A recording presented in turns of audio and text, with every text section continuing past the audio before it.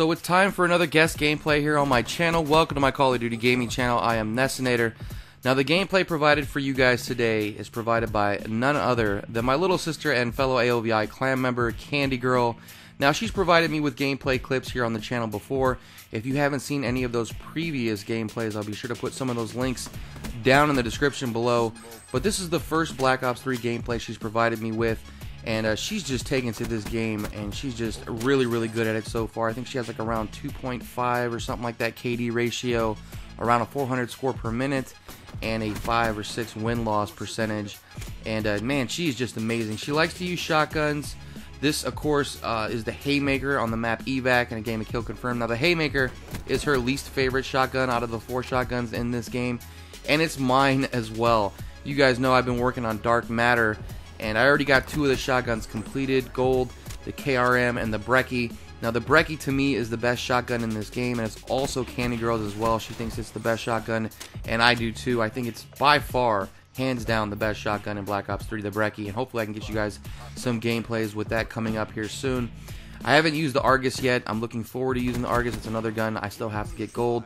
Haven't touched it at all. I know a lot of people have been singing praises about the Argus, saying it's a great weapon, it's OP, it's reminiscent of the KSG of Black Ops 2.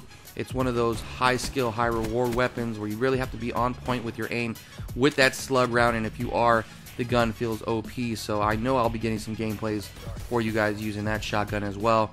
But this Haymaker, man, it's by far the worst shotgun in this game. I'm telling you, it's a weakened version of the Brecci, very inconsistent, gives you a lot of hit markers. The range, even with long barrel, doesn't feel like it really gives the gun that much of a difference as far as in range and damage.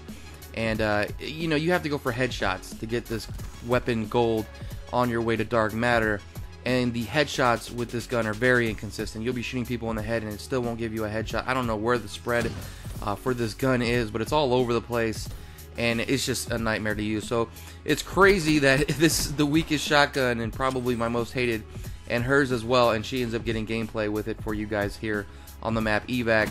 So enjoy that gameplay in the background. I do want to know what you guys feel about the shotguns in Black Ops 3. Again, I think the Brecci is by far the best and my favorite to use so far. Again, I haven't used the Argus, so I'm looking forward to trying that one out. And by that time, I'll give you guys my full review of the shotguns and which ones I enjoyed to use and which ones I didn't like. And I think I may do that as a series, as far as not so much a series on the road to Dark Matter, but giving you guys my critique of the weapons that I've used so far in the game and how I feel they stack up against each other. You know, I could probably break down the shotguns very easily after I get them all diamonded out. And the same with the sniper rifles. The sniper rifles, if you guys remember, I told you guys in the last 5 Call of Duty titles, I probably have a combined total of less than 100 kills using sniper rifles. And I decided to, you know, go for Dark Matter in this title, so I've been using the sniper rifles, and I got around 750 kills so far. I got the PO6 Gold, I got the SVG 100 Gold, and I'm working on the Locust and the Dracon, and once I get those diamond out, I'll probably give you guys my little synopsis as far as the sniper rifles go in this game.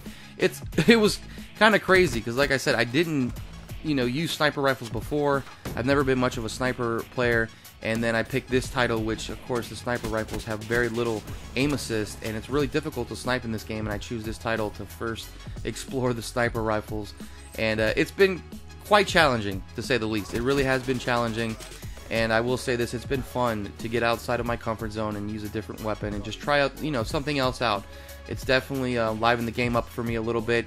It is difficult, it can be frustrating, but overall, I'm having a lot of fun going for Dark Matter so far, and I just can't wait to give you guys my thoughts on the sniper rifles as well as the shotguns and a few other things. Maybe I'll break down SMGs and ARs. I've done that a little bit before in some previous commentaries, but I'll probably give you guys my Dark Matter breakdown of which guns are the most difficult in each category to get completed, if any.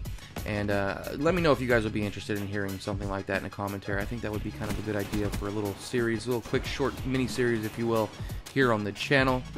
But anyways, guys, you know, this weekend I'm going to be in and out of the house. It is my birthday this weekend, so I will be out celebrating. I'll probably try to drop a video for you guys, or maybe two videos for you guys tomorrow on Friday. And those will be my last 2 videos, probably until next week Tuesday or something, because I'm going to be celebrating my birthday this whole weekend.